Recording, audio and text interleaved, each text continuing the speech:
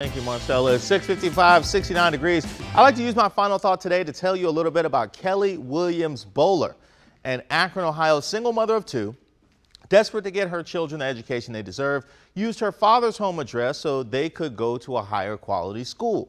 In 2011, she and her father were arrested, charged, and put on trial for felonies related to the falsification of records and theft of public education. Theft of public education. How you steal something available to the public.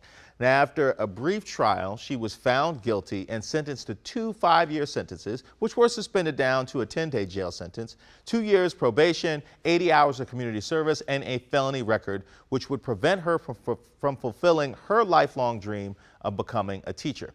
Around the same time that this was happening, homeless Connecticut mother Tanya McDowell was arrested, tried, and sentenced to 5 years in prison for using her son's babysitter's address to enroll him in a public school. Now, why am I telling you all this? Because last Friday, after saying that she takes full responsibility for her actions and accepts the court's decision with no reservations, actress Felicity Huffman was sentenced to 14 days in jail for her part in a college admissions scandal. Her sentence also comes with 1 year probation, 250 hours of community service, and a $30,000 fine, double the amount of the bribe she paid a consultant to have her daughter's SAT scores boosted.